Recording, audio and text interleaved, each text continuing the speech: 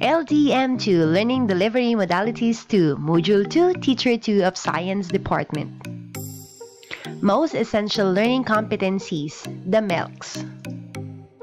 Lesson 1, Background, Rationale, and Development of MELCs. Activity 1. The closure of schools around the world due to the global pandemic posed serious challenges on the delivery of quality basic education.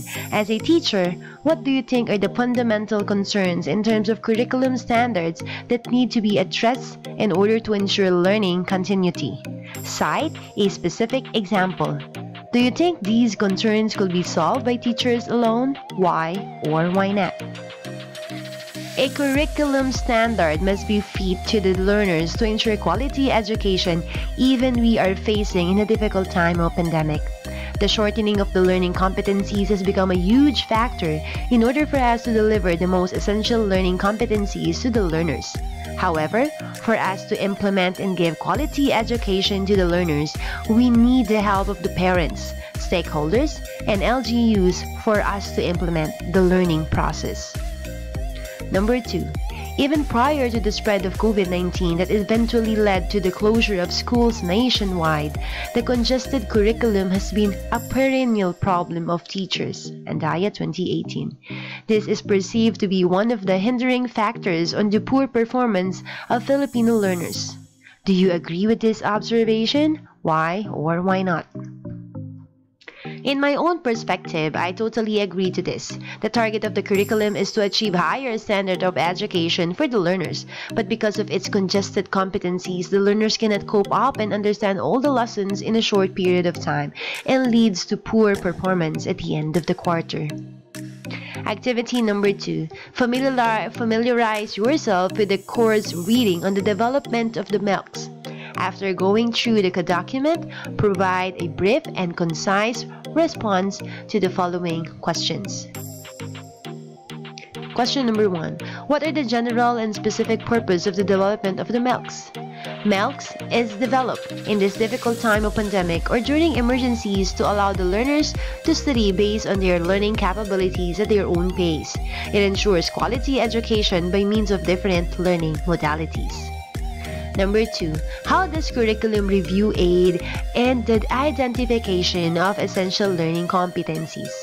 The curriculum review by the experts and specialists to provide the identification of gaps, issues, and concerns across grade levels and learning areas. They reach a consensus regarding the improvement that will enhance the learning experience and develop possible solutions to all the concerns in the competencies. Number 3. What is the difference between essential learning competencies and desirable learning competencies? The essential learning competencies are defined as what the learners need, considered indispensable in the teaching learning process in building the skills to equip the learners for lifelong learning. Desirable learning competencies is all about what may enhance the education but may not necessary in building foundational skills. How were the most essential learning competencies identified? What were the decisions made in order to trim down the number of the essential learning competencies further? The most essential learning competencies were reviewed by the experts following the list of issues and concerns across learning areas and grade level. They decided which among the competencies are deemed most important, especially that there are limited number of school days and face-to-face classes are impossible at this time of pandemic. Number 5. What is the importance of the MELCs in ensuring the delivery of quality instruction? Most essential learning competencies are very important for both learners and teachers because even there's no face-to-face classes, the learners get the necessary competencies that they need to learn. On the other hand, it is also serve as a reference in preparing the weekly home learning plan, modules, worksheets, and other learning materials for the learners. Activity number 3. Prepare a copy of your learning area's original K-12 curriculum guide and corresponding list of MELCs. Go to the sections of the curriculum guide and MELCs that are relevant to your instructional needs. Copy and accomplish the following table in your study notebook and compare the two documents to determine which learning competencies were retained, drop, or merge. K-12 learning competencies: MELCs: merge, clustered, retain, and drop. Activity number 4. In your last session, discuss and share your answers to activities 1 to 3 in this lesson. Discuss any questions about the MELCs that need clarification as well. Share your thoughts and let your co-teachers articulate their insights regarding your questions. Jot down all the insights shared in the discussion, including your own, in your study notebook. Lesson 2. Unpacking and combining MELCs into learning objectives. Activity number 1. Familiarize yourself with the course reading on unpacking and combining the MELCs. After reading the document, provide a brief and concise response to the following guide questions in your study notebook. What is the importance of unpacking and combining the MELCs? The importance of unpacking and combining the MELCs is that it intends to deliver quality instructions for quality education. Even in this difficult time of pandemic, wherein face-to-face classes are impossible and shortening of the school year. What considerations must be taken in unpacking and combining the MELCs? Explain each.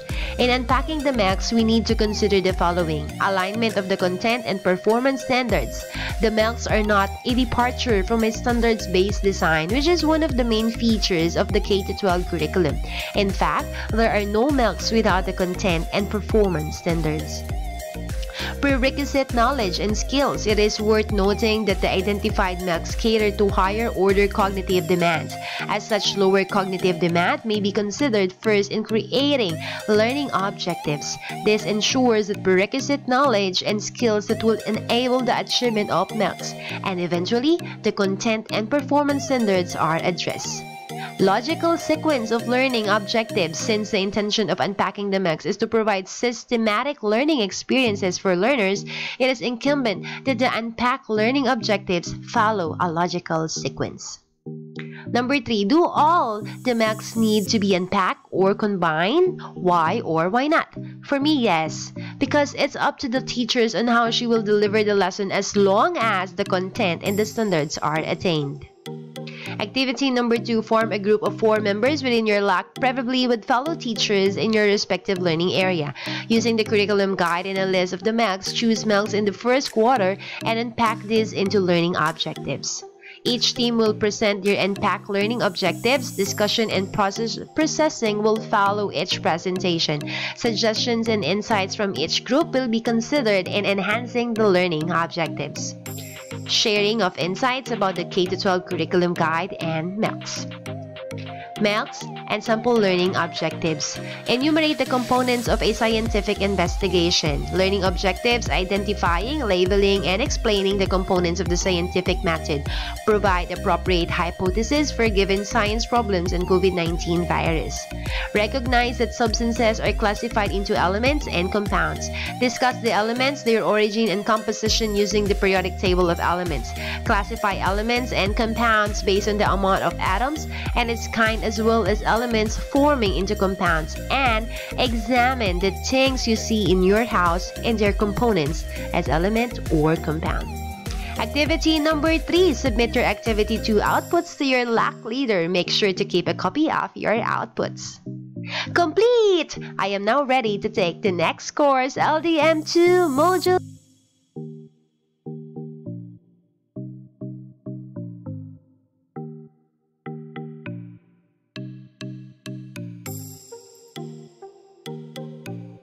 Here I come.